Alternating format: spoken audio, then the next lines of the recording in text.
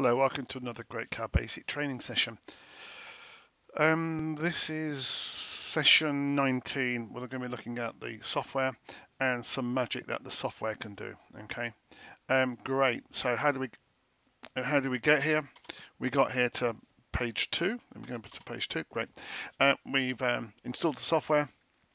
And we worked our way through all the software until we played with memory yesterday, and now we're going to look at the tool chain. Let's whip through. I've got a 16F 18313 connected to a programmer. We will be using that today. It's a little pin. It's got a little 8-pin pin. That's all it's got. So it looks like this down on the lab.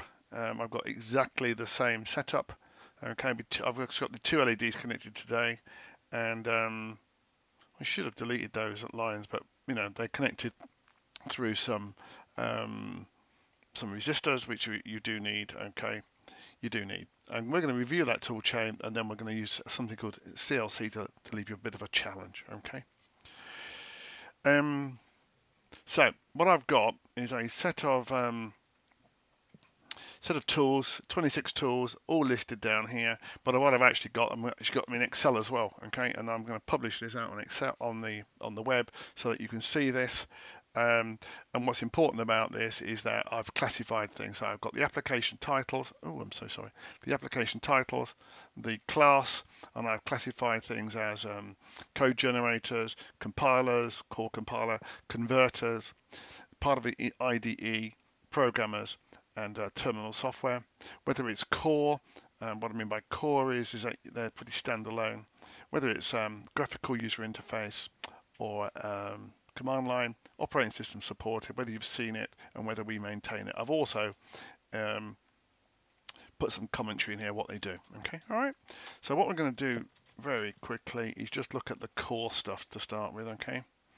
And there isn't much in the core stuff, to be quite frank. Okay, there is a critical piece that's called the Great Cow Basic compiler. But however, let's start with the compiler, shall we? Yeah, let's go with the compiler. What is the compiler is a really good question. Okay, all right. So let's go back to here. What is the compiler? It's a utility that can be used at the command line only. It will generate valid machine code for about 1,000 chips. Okay. It supports microchips, 8-bit PICs, and AVR microcontrollers. What does it look like? It looks like this. It takes your high-level language. Yeah. Let me just change my mouse pointer here. Mouse pointer. Don't know how you do this. Yeah, let's just leave the ballpoint. It takes your high-level language here, the source code. It imports the libraries that we've been looking at this week, and it pre-processes it, passes it along a chain into the assembler, and then links it out. Along the way, it generates some reports for you in terms of HTML and text files. It generates an assembly file, and then it generates a hex machine file that is very specific to the chip, because over here in the source file you've told it which chip. Down here it then links the two together. What you can do, and I'll show you this tomorrow, is you can actually choose your own linker at the back end. You can use npasm, nplab. You can take our source code in terms of the assembler and then pass it into those linkers to generate a hex file. You might want to do that. I don't personally do it, but you can do it. It's the same process. Now, what's important is that we also look this week here at a thing called Great Graphical Basic. It is a key piece, and it was the second one on the list that I was going to show you. Great Cow Graphical Basic is a user interface that looks like this, and it works great. There is nothing wrong with it at all.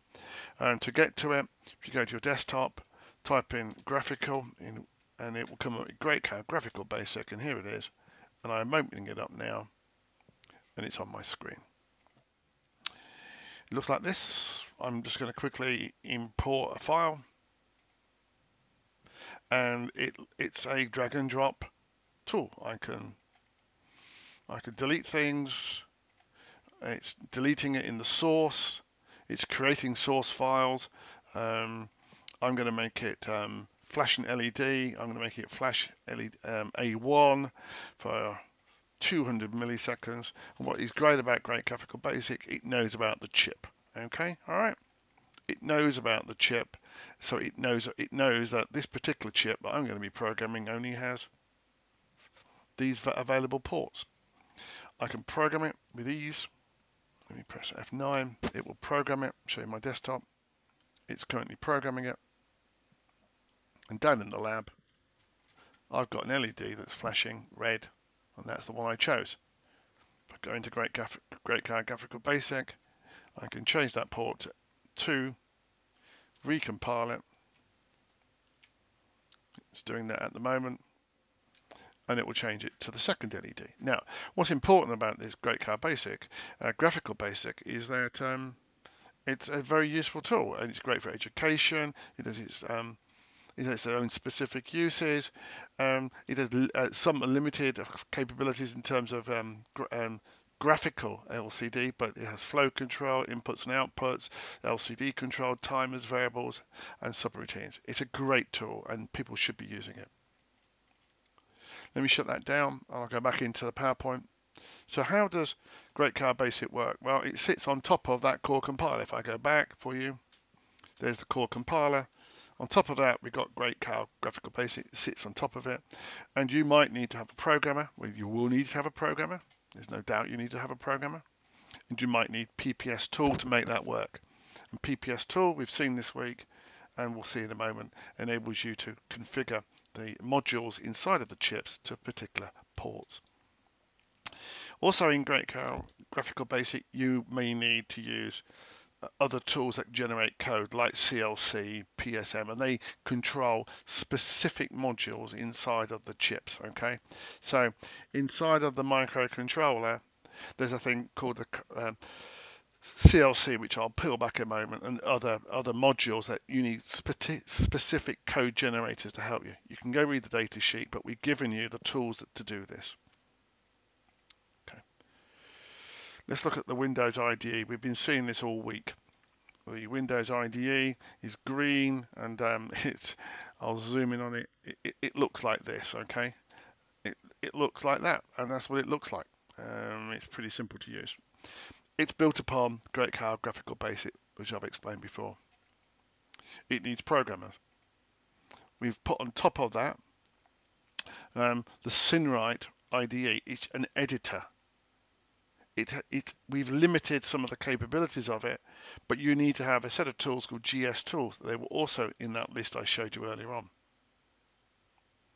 You need to have a thing called the program editor or preferences tool to control the programmers, which I'll go into tomorrow, and it also controls a piece of the environment. I'll show you that. Let's go into the editor here. This is and if I click on Great Cow Basic here, I'm going to have to show you this in a different view. In my desktop view, there we go.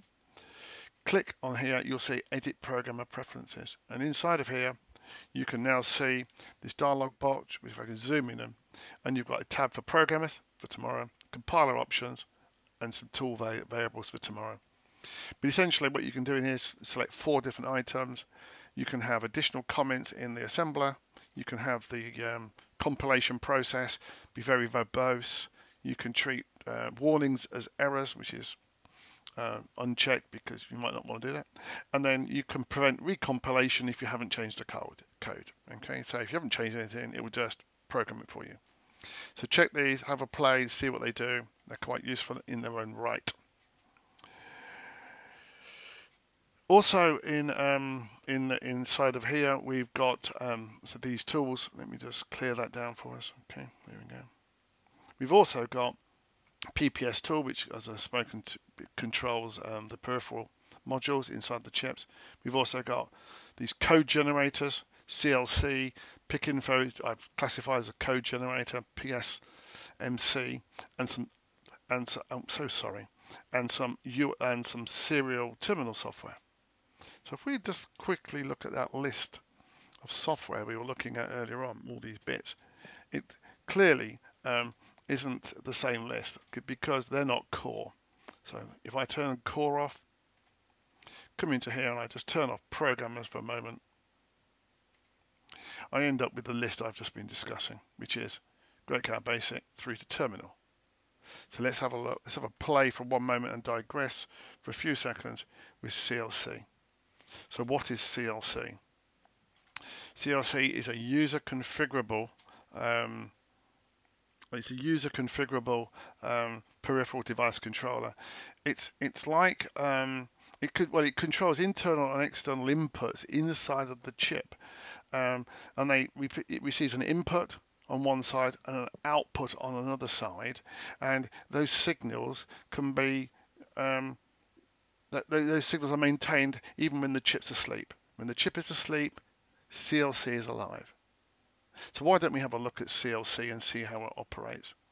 Let's go into let's just go into my desktop. Got an empty editor. I'm just going to type in CLC in here, and we're going to have a look at CLC here. It's got a series of logic gates, and these are built inside the chip. Okay, I'm going to very quickly show you what I'm going to be doing today. I'm going to take an input on RA3, and I'm going to have that come onto this gate here. And when it's on a rising input, click here. I've clicked over there. Look. When it's on a rising input, I've enabled that. I want to set the output as low. If I press copy and show, I can paste that into my code. Let me show you. Specify the chip. Now you can only do this on these newer chips, okay? It doesn't work on the older chips. Now I need to use PPS. We've seen PPS before.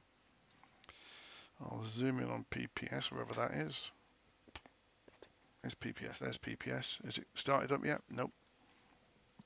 I need to connect the output of the PPS, the output of this logic CLC logic controller to an output. I'm going to put it on RA1. Copy that. And your challenge here is to figure out how this piece of code works. I'm going to set the port out. It was A.1 as out, and I'm going to compile that code. Now over to the lab. If this works, I'll be stunned. I'm pressing that button and that LED is coming on. The chip, let me reassure you, is asleep. Let me just go into my code here. I'm going to put the word sleep in here just to make sure you know it's asleep.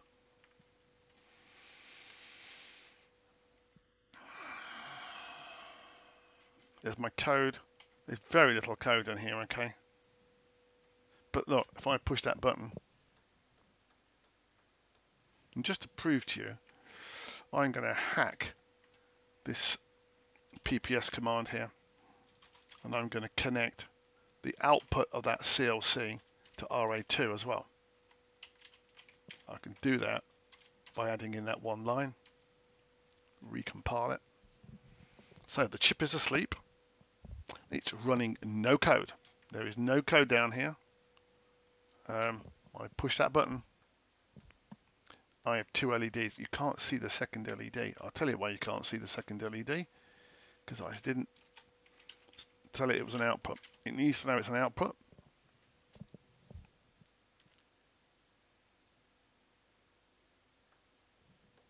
Two LEDs.